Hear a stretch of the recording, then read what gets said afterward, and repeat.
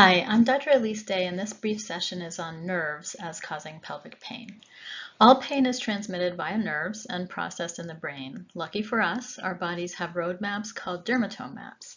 These skin patterns of pain can indicate which nerves are causing problems in order to help us establish a diagnosis. We should suspect nerve pain when there is pain, tingling, numbness, and/or weakness in the dermatome of the nerve or nerves.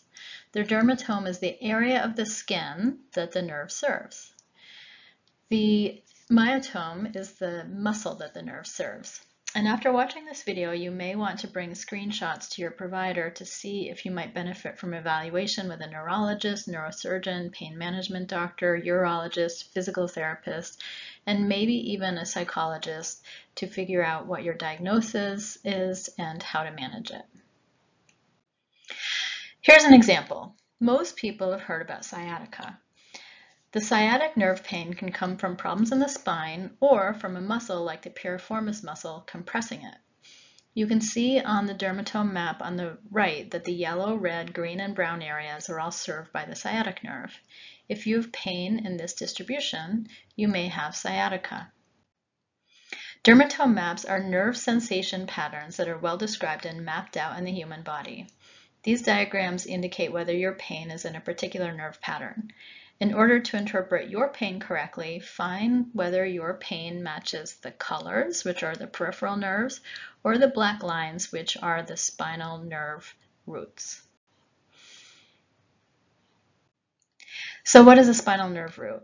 Here's the third lumbar nerve and is exiting the natural opening in the bones of your spinal column. If the nerve's getting pinched by a herniated disc, it can cause pain within these black lines in the L3 lumbar third dermatome. And you can see the mapping of L3 on the front and the back of the body. The dermatome pattern can lead to suspicion of a particular diagnosis. For example, there's a problem in the sacral spine called tarlov cyst. These cysts are fluid dilations near the spinal nerve roots. They are present in 15% of individuals, but only cause symptoms in 15% of those people, so they are often ignored when seen on MRI, assuming that all of them are asymptomatic. The tarlov cysts pictured here are on both sides and are big enough to impact both S2 and S3 nerve root levels. So this patient may have genital pain as well as pain running down the leg to the inside of the foot from S2, and since the cysts are on both sides, the pain is on both sides. Furthermore, since the sacral nerve serves the bowel, bladder, and sexual function, there may be associated organ symptoms.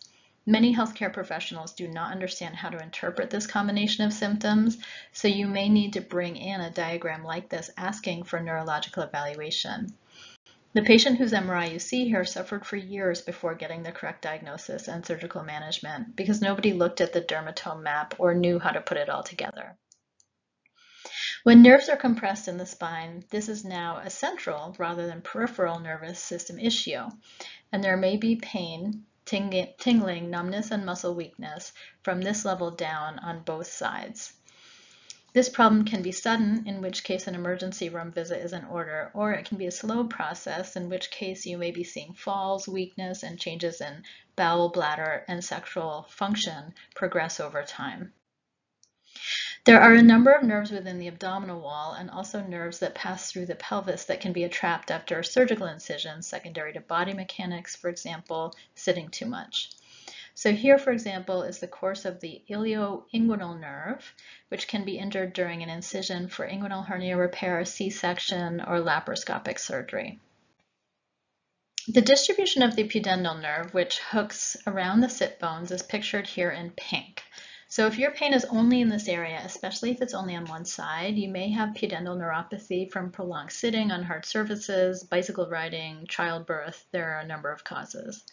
Alternately, if you have pain in the pink area, but that is also running down along the course of the S2 black lines, this would be pain in the nerve root distribution from the sacral nerve root. Therefore, your diagnostic efforts should be directed more toward the sacral spine rather than the pudendal nerve.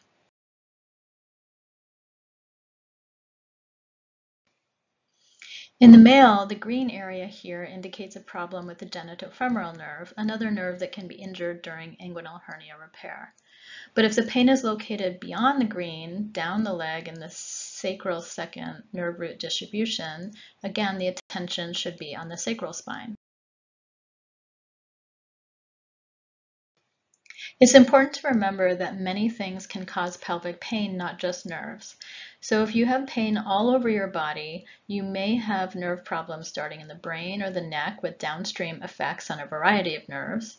You could have Lyme disease, a rheumatologic condition, or a diffuse neuropathy called small fiber neuropathy.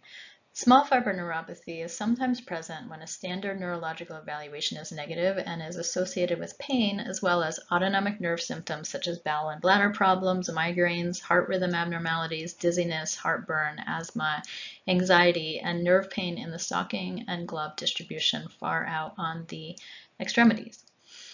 Mechanical issues with bones and joints, such as hip problems, can also cause pelvic pain. So on our channel, we do have a video of how to do a hip exam looking for causes of pelvic pain.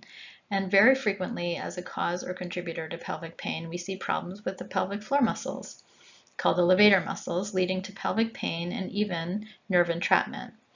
Pelvic floor trained physical therapists can be located on the American Physical Therapy Association website. I hope this video helps, and feel free to send this video link to your provider with your thoughts to ask for further advice. Thank you.